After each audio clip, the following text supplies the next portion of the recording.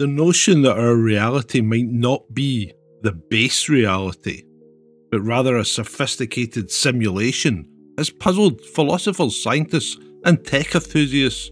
This concept, known as the simulation hypothesis, that what we perceive as reality could be akin to a hyper-advanced computer program. Let's look at this intriguing idea and explore both its philosophical underpinnings and the modern discourse surrounding it. The idea isn't new. From Plato's cave to Descartes' evil demon, humanity has long questioned the nature of reality.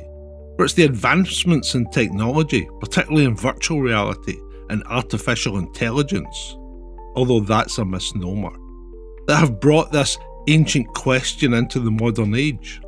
If we can create simulations that are increasingly indistinguishable from reality, what's stopping an advanced civilization from doing the same on a grander scale? Physicists and computer scientists have weighed in, often discussing the limits of computation and the nature of the universe. Some argue that it's possible for any civilization to reach a post-human stage where they can run highly detailed simulations of their ancestors or other beings. Then statistically, it's more likely we are in such a simulation than in the original reality. However, this hypothesis remains unfalsifiable. There's no definitive test to prove or disprove it. Recent discussions suggest a divide. Some see it as a fascinating philosophical exercise, while others critique it as unprovable or even pseudoscientific. On social media and blogs, the simulation theory resonates in various ways. Some posts reflect a daily feeling of living in a simulation, pointing towards how our digital lives often feel as real or more manipulative than our physical ones. Others humorously or seriously engage with the idea, suggesting that if we can choose our reality or refer to a save point, perhaps we were already exercising options available in a simulated environment. If we were to accept that we're in a simulation, what then? Does it change how we live? Would it change how you lived your life? The simulation hypothesis raises profound questions about free will, the nature of existence, and ethics.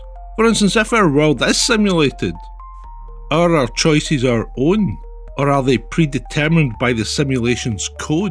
This leads to a broader contemplation on the value of life, ethics and technology.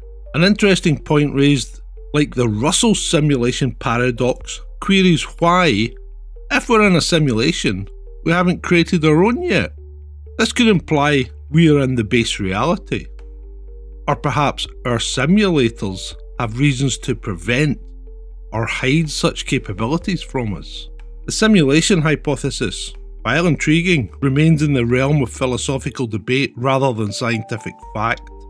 Yet, pondering whether we live in a simulation encourages us to question the nature of reality, consciousness, and our technological trajectory. This idea pushes us towards understanding our universe better, urging us to explore the limits of computation, the essence of consciousness.